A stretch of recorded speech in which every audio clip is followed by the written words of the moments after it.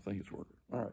Anyhow, we're in chapter 8, and or chapter 7 was kind of an interlude between the sixth seal and the seventh seal. And of course, last week we looked at chapter 7. It's kind of like a panoramic view, I believe, of all that's taking place. And of course, it ended up at the end of the tribulation or whatever, and the establishment of the Lord's kingdom. But anyhow, now we're picking back up to the seventh seal. And again, remember, I probably started to draw a little picture, but you got 6 seals, and then the seventh seal comes along, and that's what we're in now. You're going to find the seventh seal brings about. Well, let's go ahead and look at it, and then we'll talk about it. It says, "And when he had opened the seventh seal, there was silence in heaven for a space of half an hour." Now that's interesting. Silence in heaven. In other words, it's like nothing's going on. I mean, it's so important, I guess you could say, that there's silence, and it says for half an hour. Now, I don't know exactly how they come up with this, but it's a short period of time that the seal is opened. The seventh seal is broken and opened up, but the silence is in heaven. In other words, I think it's kind of like the Lord is saying, "All right, I pay close attention to what's coming now," and it's because it's important. And he said, "I saw 7 angels which stood before God, and to them were given 7 trumpets." All right, to the seventh seal, remember, now brings about these 7 angels, and these 7 angels are given 7 trumpets. So you got the 7 seals. The seventh seal gives 7 trumpets, and then you're going to find out when we get to the end of the 7th trumpet, it's going to bring about 7 vials, and so each one is building upon itself, or on this previous one. It says, "I saw the 7 angels, and they stood before God, and 7 trumpets were given to them." Now, one of the things you might the 7 angels, they were given trumpets. Trumpets is all in the nation of history. They stood for they were used in several different occasions. They were used to call the people together as an assembly. They had a certain blast that they blasted on the trumpet that told the people that they wanted to come together, and that's one of the sounds on the trumpet. Another sound on the trumpet, a different type of blast on the trumpet, called the people to prepare for war, to give them an opportunity to get their swords and their shields or whatever it was that they got at that time, and get ready for a battle. The third thing that they were the trumpet was used for, with a different blast again, was to break camp. In other words, they were supposed to get up and follow the pillar of cloud or the pillar of fire, and that's the third thing that the trumpet was based upon.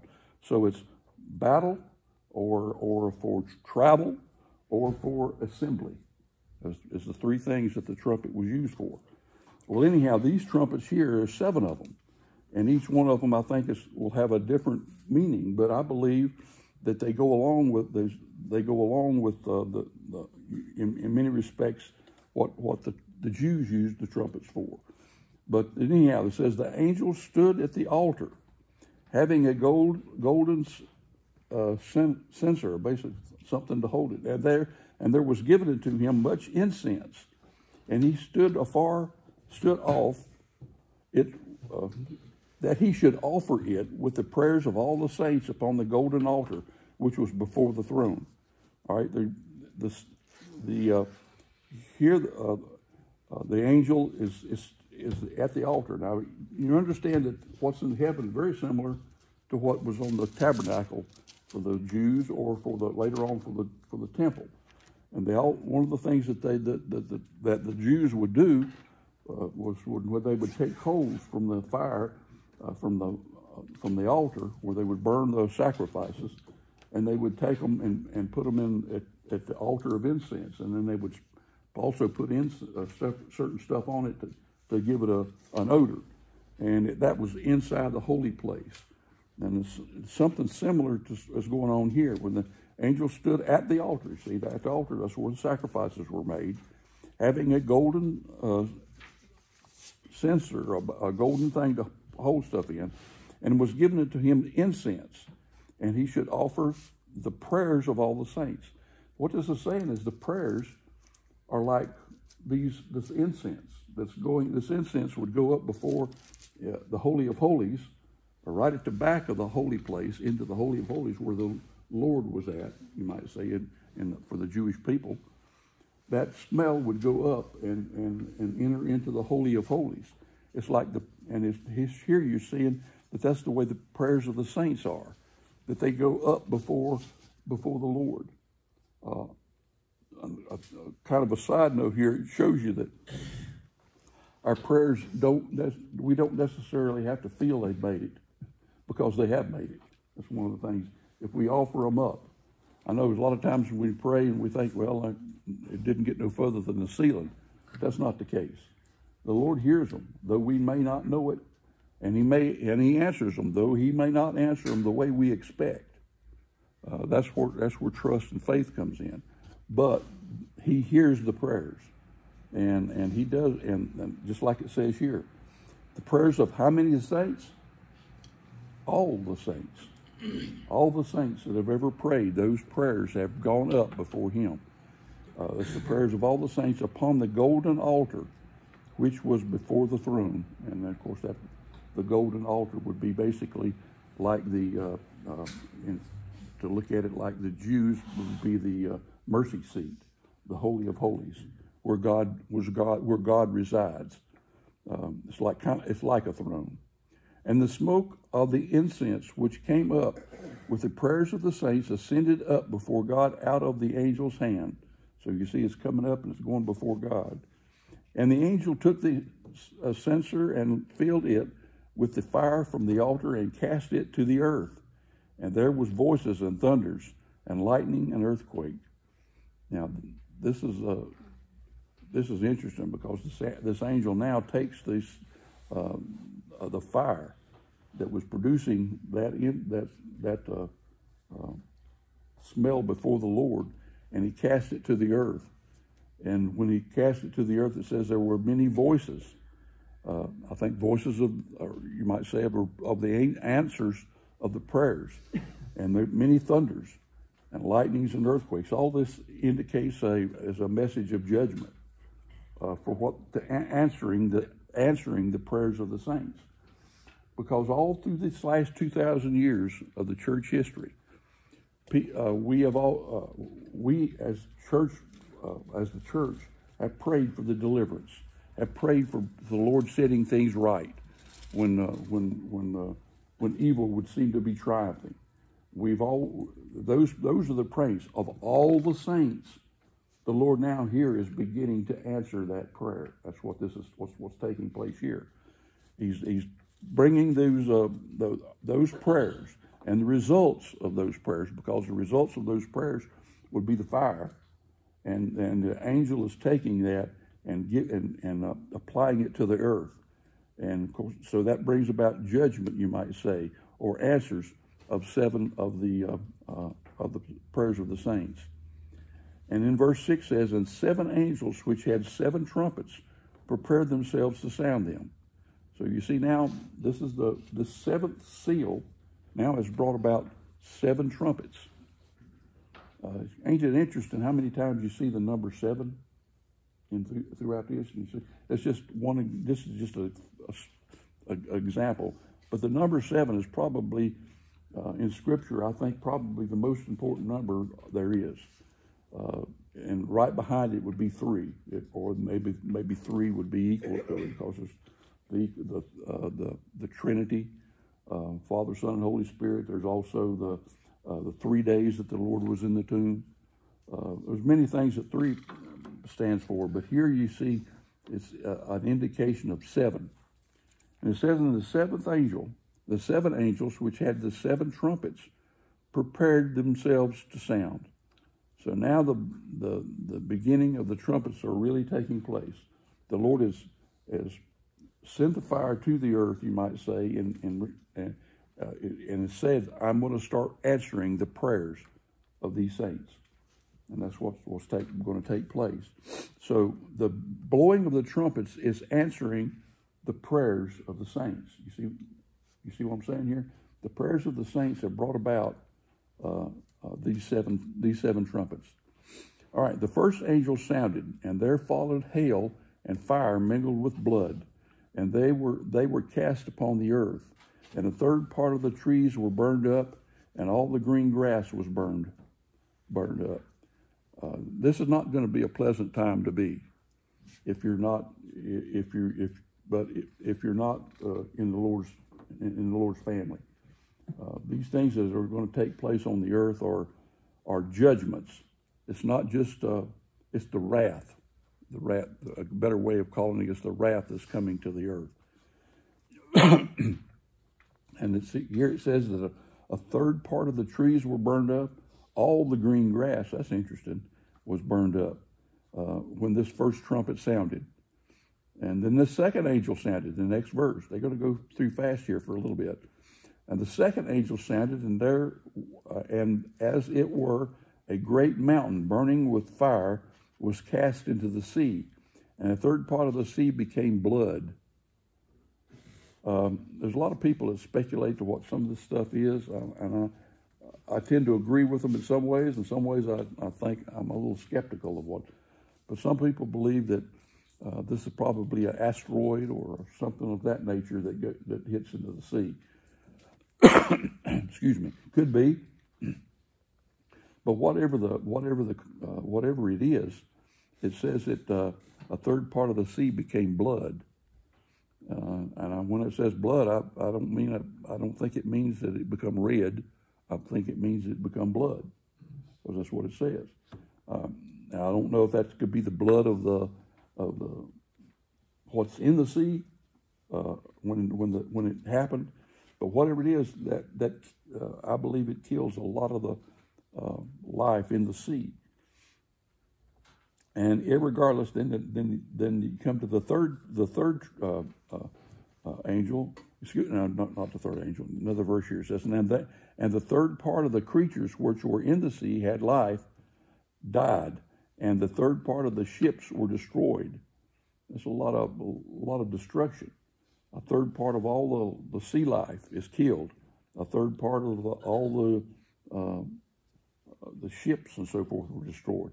It gives you an indication that where it struck it affected about a third of the sea, or a third of the planet, you might say, or at least the water part. Wouldn't be a lot of fishing there, would they, Bobby?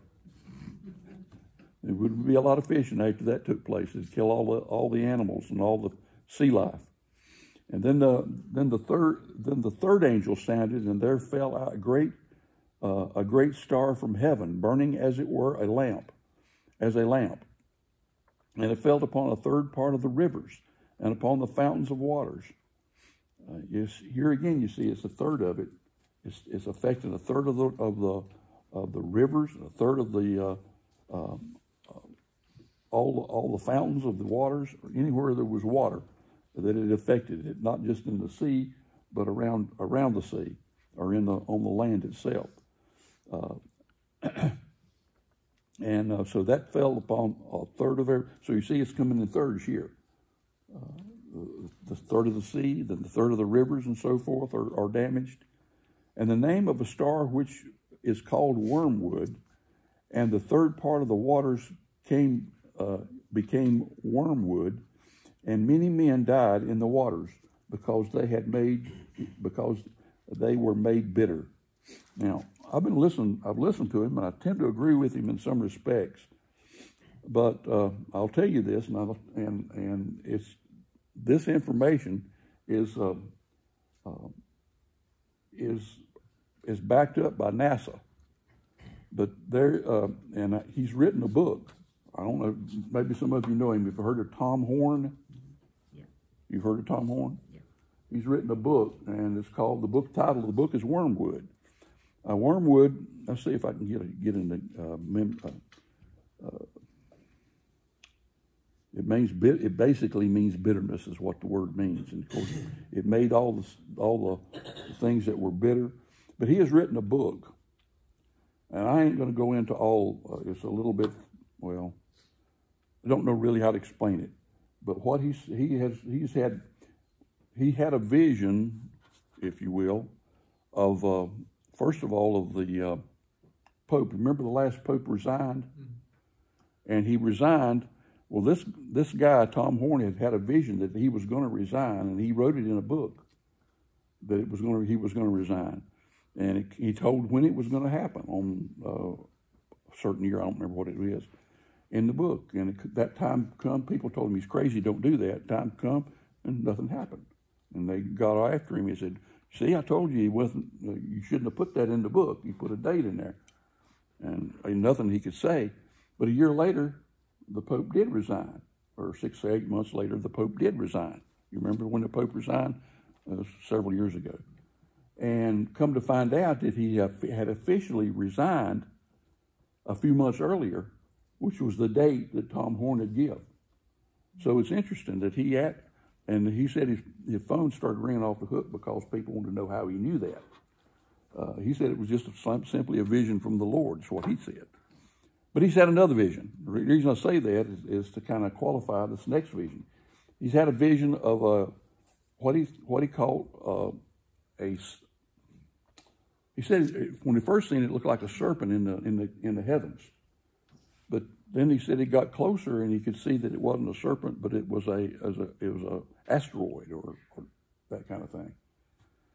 And he had heard one word, and the word was Apophis. Well, it come to find out that NASA has seen that asteroid, and they named it Apophis. NASA did. Well, that NASA says that that's supposed to be in the year 2029, it's supposed to make a very close pass to the Earth. And he says that it's not going to make a pass, it's going to impact the Earth in 2029. And he says that the basic word of Apophis is the same meaning as Apollo. Or it comes from the root of Apollo, basically. Y'all think I'm weirding out on this, but NASA has backed it up, that the thing is coming. And it's been named by NASA as Apollo or Apophis. And it's supposed to make a very close pass to Earth. And the date is Friday, April the 13th, 2029. That's when he says it's going to impact the Earth. And we'll know more about it as time progresses, I guess, if NASA tells us. But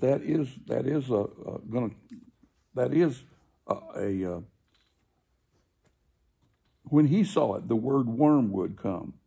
So it could be that that's the same asteroid that's coming here, that's talking about here. I'm just giving this a speculation now. I'm not saying that it's being fulfilled, but it's something that you should keep your eyes and ears open to over the next year. He still thinks it's going to impact it. NASA is saying it's a very close pass because they don't want to panic people. But he says it's going to impact the Earth. And irregardless, whatever it is, it's going to bring a lot of, it's big enough to cause a lot of damage if it does impact the Earth. And so he's thinking that may be the wormwood that's talking here. If it is, now, get this, I put a big if here, if it is, that means that in 2029, this will be taking place. If that's the case, in 2029, we will be in the tribulation. You see my meaning here? That means that it'll already be started by that time. He backed it up 3.5 years from April 13th, 2029 to 2025, I think it is, 3.5 years, and it lands exactly on, I can't remember now, one of the feasts of Israel. That's 3.5 years prior to that. And if that's the case, that would mean that would be when the tribulation would start. That's speculation. But it's interesting because he was correct on the one about the Pope. That's why it gives it a little credence when you start listening to it. But anyhow, this wormwood affects the waters of the rivers, the waters of the sea, and it makes them bitter. And it says people died, and many men died of the waters because they were made bitter. I don't know if that means they couldn't drink it or if it made them sick, but many people died from it. Then verse 12 says, and the fourth angel sounded, and a third part of the sun was smitten, and a third part of the moon, and a third part of the stars, so that a third part of them was darkened, and the day shone not for a third part of it, and the night likewise. This is affecting, many people believe that this is an effect of whatever happened maybe with that previous asteroid or whatever it is that was thrown into the sea, affected the atmosphere. So you couldn't see, the day would be darkened, and it don't necessarily mean it would be dark for a third of the day and then bright. It means that the light would be decreased by 1/3. It would be, in other words, it'd be like kind of like an overcast sky all the time. And it showed, but anyhow, a third of all this is of all these different things, it talks about a third of it. And then it said, and I beheld and heard an angel flying through the midst of heaven, saying with a loud voice, woe, woe, woe to the inhabitants of the earth by reason of the other voices, of the trumpets of the three angels which are yet to sound. All right, there's an angel comes through and he's saying, all right, this is just a sample. What's coming next is much worse. He issues these three woes for what is about to take place on the last three trumpets.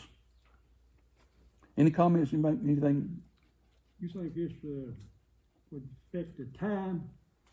Hit the time at any time of that? It could be, yeah, because it could. I don't know. I know it affected one time because the Lord Himself said that He would shorten it. I don't know if He's talking about shorten time or shorten the period of days. He said that He would shorten it Himself. If He didn't, all flesh would be destroyed on the face of the earth if He didn't do it. Now that's the way I do know that He shortens the time. I can't remember where that scripture's at, but Jesus said that Himself. And how it could affect. You talking about the time, like the period of 24-hour periods? Yeah, days. Yeah, shortens the days. It could be that it shortens the day. If that's the case, I'm going to weird you out here again a little bit, because you remember back in the Old Testament when the Lord turned to, they were fighting and the Lord stopped the sun, and actually one place He had it to move back. The Lord changed time then. What I mean by that was, before that, I believe that the years were 360 days, exactly 360 days. And whatever the Lord done at those time periods changed it. And it could have been also had an effect when during the flood, it got changed. But anyhow, the days now are 365 and a quarter days is what a year is now. So the Lord changed time then. And the way He did it was in order to make the sun stop, what would have to happen? The sun don't stop. The earth would have to quit turning, or for it to go backwards, it'd have to turn and go back the other way. So I think something happened on the earth at that time that caused the rotation of the earth to actually, I guess that would be to. Let's think on that a minute. Let's speed up or slow down.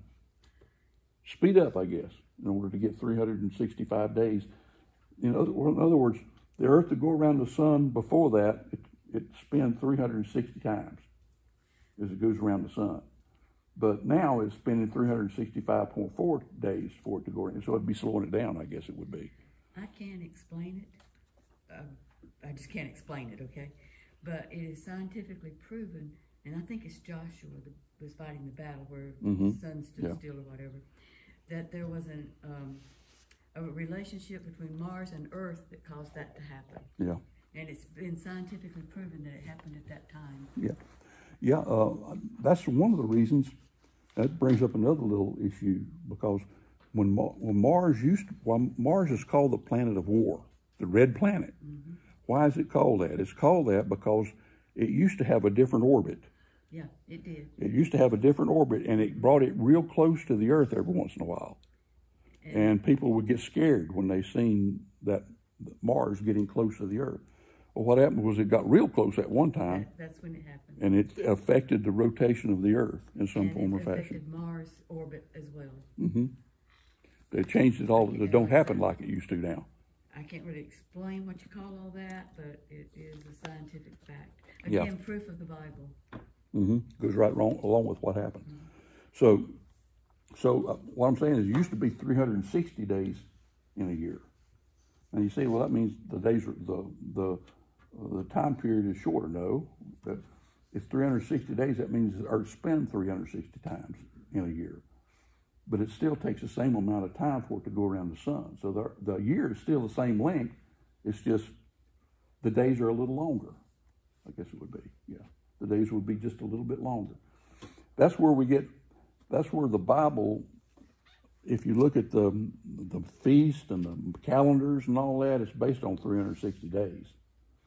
That's called a biblical year, 360, not 365. But anyhow, what's happening here is a third of the whole earth is being judged in this period of time. It says, woe, woe, woe, 3 woes unto the inhabitants of the earth. Now you have to understand that is an angel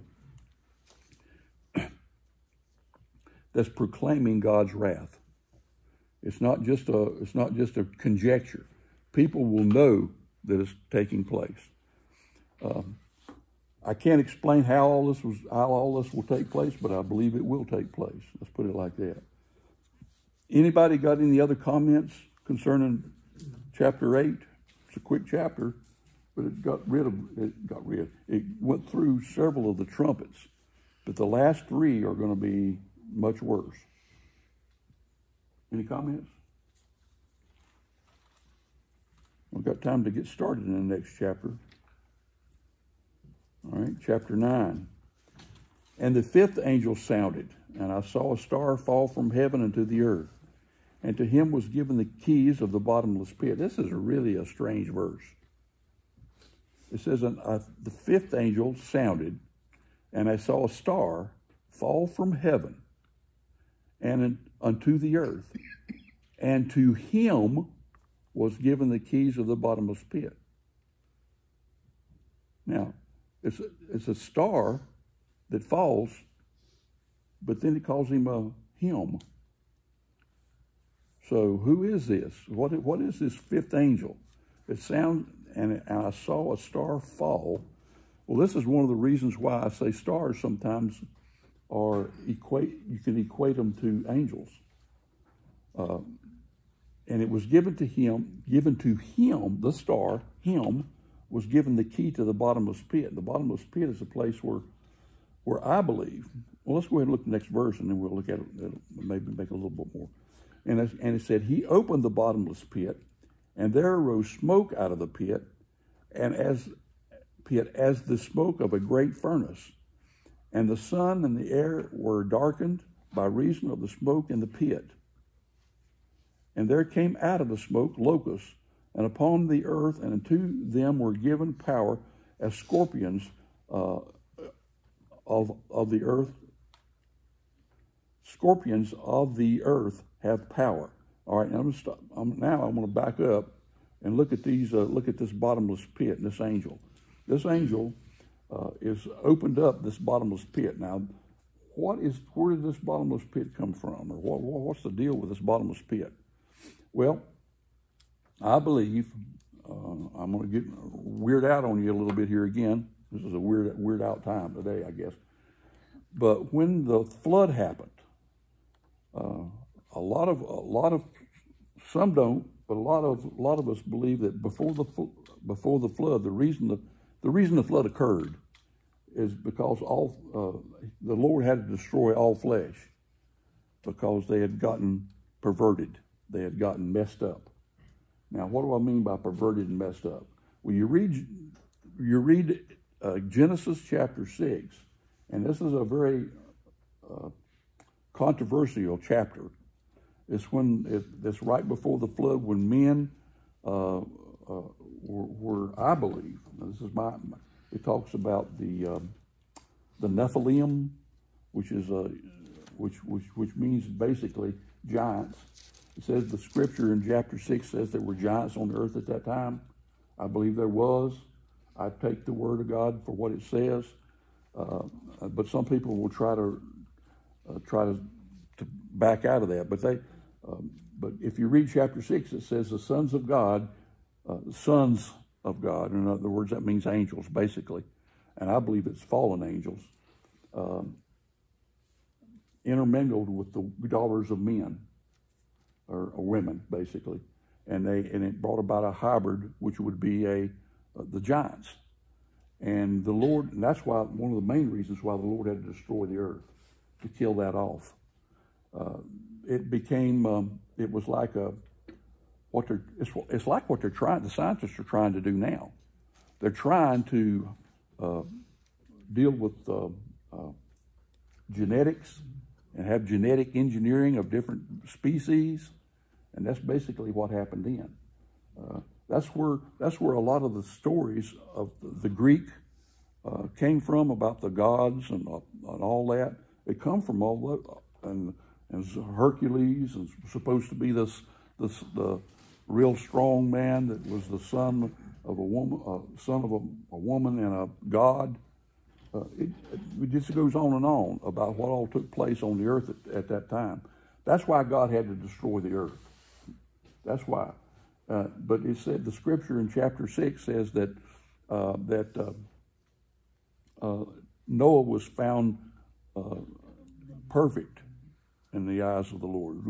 Noah, and he found grace, and he was perfect. In other words, he was perfect in all his generations. What that means is that he wasn't, his DNA wasn't corrupted. And so his DNA wasn't corrupted. That's why the Lord saved Noah, but the rest of the earth was going to be destroyed, because all the DNA of all the earth just before the flood was corrupted. It was a hybrid type DNA, and God had to destroy it. And anyhow, you remember they lived a lot longer then too. You remember that, before the flood? All this took place. And so when God destroyed all those, to get back to where we're at here in the scripture, when God destroyed all those giants and so forth, those Nephilim, if you will, they had a spirit. It was an evil spirit, but they had a spirit. God cast them, I believe, into this bottomless pit. The spirits of those. Now, some of them are not. Again, I'm getting you wrong now. The spirits of the fallen angels were cast in the pit, but some of the spirits of the Nephilim are still effective on the earth. And you know what we call them? Demons. That's where the demons come from. They are the spirits of the Nephilim that the Lord destroyed with the flood. But anyhow, this bottomless pit is about to be opened, and what's coming out of it is evil and destruction. But what's also coming out of it is these creatures, these locusts, upon the earth, and unto them were given power, as scorpions of the earth have power. In other words, they have power to sting. I believe these scorpions and these locusts that come out of the bottomless pit are these angels that were cast into the bottomless pit during the flood. They were destroyed, or not destroyed. Let me give one other little tidbit here. You have to understand, we're mortal, or we were born mortal. The angels and the fallen angels are immortal. They can't die. So God has to have a different way of dealing with them. And this bottomless pit is one of those ways that he dealt with them. There'll be another way that he'll deal with them, with Satan, when he will change Satan and his angels for 1,000 years. When Jesus rules and reigns, he will deal with them. But at the very end of the 1,000 years, I'm getting kind of ahead of myself, he's going to cast them into the lake of fire. See, they can't die because they're immortal. So God has to deal with them in a different way. And so that's what we're seeing here is taking place. These scorpions that have been chained up or locked up in this bottomless pit, these scorpions, which I think is fallen angel spirits, they will be loosed on the earth. So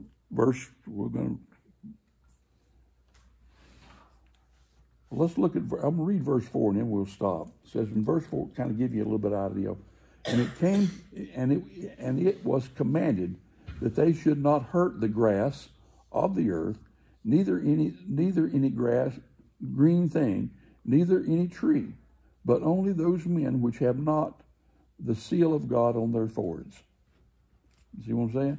That their only thing that they can do is hurt the people that have not been saved, basically, that have not been sealed by the Lord. That's all that they can do. And so they can't harm the earth or anything at that period of time. And we'll look at a little bit more because we'll have to next week. But I probably totally confused everybody this week. We'll pick it up at chapter 9, verse 4 next week. But anybody got any comments on that? There's a lot of people that will take this and they'll try to spiritualize all of it and say that it happens in the spirit world, but I don't believe that. I believe what it says here will happen is what will happen. Well, evidently we'll still be here doing that. I don't think so. But it says that there's someone here that has the seal of God in their foreheads. I think that will be the 144,000. Remember, they were sealed, and so I believe that's who that's talking about. And their converts. Yeah, and those that come into the kingdom by their testimony. But we won't. I don't believe the church will be here at that time. That's the reason why if a person ever says, "Well, I'm going to wait till I see all that happen, and then I'm going to be," they'll be said they don't know what they're talking about. Grand delusion. Huh? Grand delusion. Grand delusion, yeah. But one other thing I'll say on this too, and it kind of fits in. There's a lot of, notice how much on television and so forth, maybe you don't watch it, I don't know. There is about these ancient aliens and UFOs and stuff like that. That's going to be a lot of that delusion that you're talking about, because they're putting it out like they're trying to explain everything. Even now they're trying to explain the things that happen in the Bible as being aliens, and not God and not the angels and so forth. And they're really pushing it. And what's going to happen after the rapture, after we're gone? Then they're going to have the total and complete explanation for everything that takes place. They're going to have the explanation for the rapture.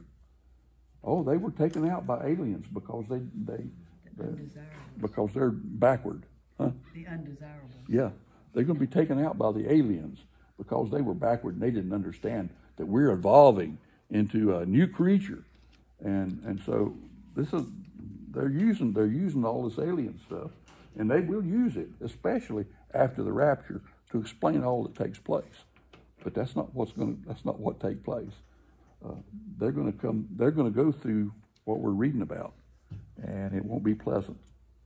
Any comments, anything you would like to add?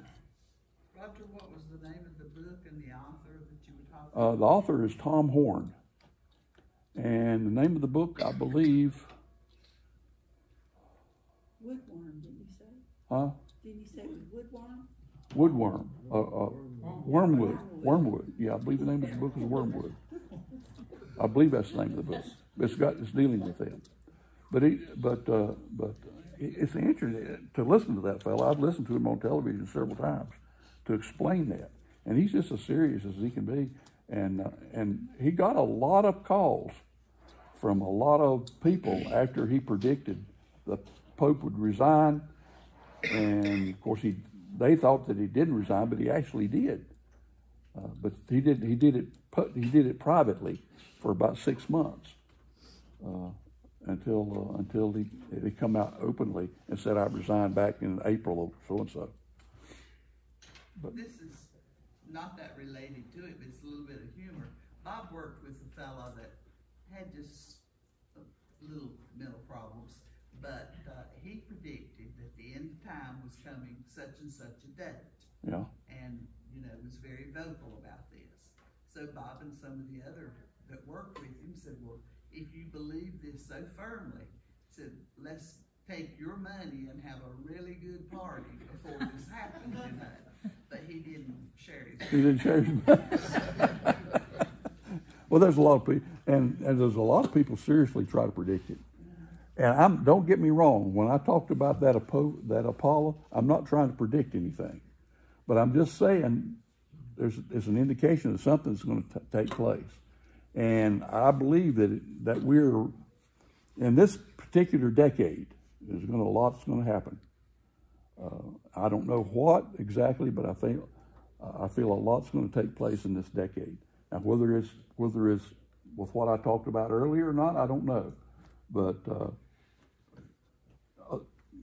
a lot has happened in our nation over the last 4 years, hadn't it? 4 or 5 years. It wasn't that long ago that marriage was considered to be a very important thing. Now they watered it down to where anything, you can marry a dog or something if you want to. I mean, it's just ridiculous. And anyhow, it's something to think about and something to be on the lookout for. And don't just like Jesus said, don't let anything surprise you. To be ready. And I think that's the most important thing. All right, let's have a word of prayer, and then we will be dismissed.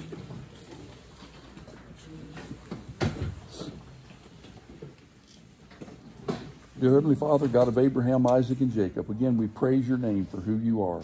For you're the great and mighty King of this universe, and all power is in your hands. And when we look at these things that are taking place in your word in the book of Revelation, the Father, that our spirits will be open to not just to understand, but to be spiritually attentive to what's taking place. And Father, that the blessing that you promised from the reading of the book of Revelation will be a blessing to all of us. And Father, may we be obedient and reading it and looking at it without changing, Father, but with trying to seek your will out of it. And we just praise you, Father, for it. And Father, I pray a blessing over everyone here this morning, that you will bless, guard, and keep them. Yavarecha Adonai v'ishmarecha, Ye'er Adonai panavilecha v'yokanecha, Yisa Adonai panavilecha v'yasim lecha shalom. The Lord bless you and keep you. The Lord make his face shine upon you and be gracious unto you. The Lord lift up his countenance upon you and give you his shalom, his peace. And as always, we pray for the peace of Jerusalem and Shem Yeshua. In Jesus' name we pray. Amen. Have you ever heard Tom Horn speak? Only on TV. Only on TV. He's got that program now, Skywatch. I don't know if you've ever watched it on TV. No, it's on cable. On cable. I maybe have. Hey, how y'all? But I don't pick him up regularly. He's got a news thing out, a DVD out, and I haven't got it or anything. I really prefer the book, and it's a DVD. But it's supposed to be about some of this stuff too. Have you seen that?